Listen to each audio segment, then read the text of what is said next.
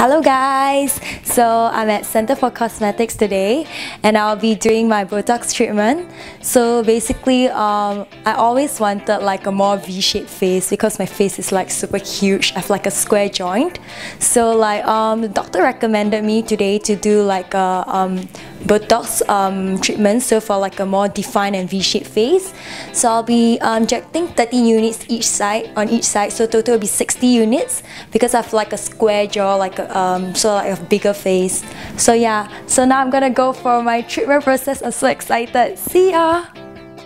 You can see your placenta is slightly a bit huge. When I'm talking to you at time, you can see a small little bulge coming up. Yeah. So probably you do about 30 units. Okay. After injection, your muscle needs to weaken. So when it weakens, then after you slowly shrink. So okay. Normally for others ones like your crow feet or your glabellar horizontal lines, usually after 3 days you'll see the effect, then 2 weeks is the maximum effect. But for your jaw muscles, it'll be a month. After that, then sometimes you need to come back and top up in about 3 months time, because in 3 months time the effect of Botox actually goes down.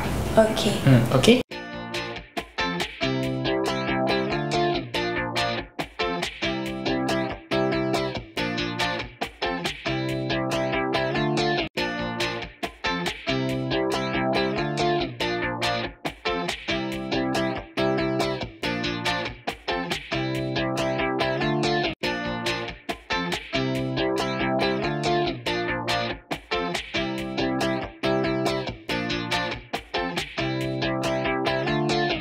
Hello guys, so I just finished my procedure. So I did like the Botox first. So firstly I did a Botox, so 30 units each on each side, so total 60 units. And then I did my nose fillers. The doctor did like a cannula method, so like inject through this part. Oh yeah, but don't worry, like he put numbing cream first. And then he inject some painkillers as well.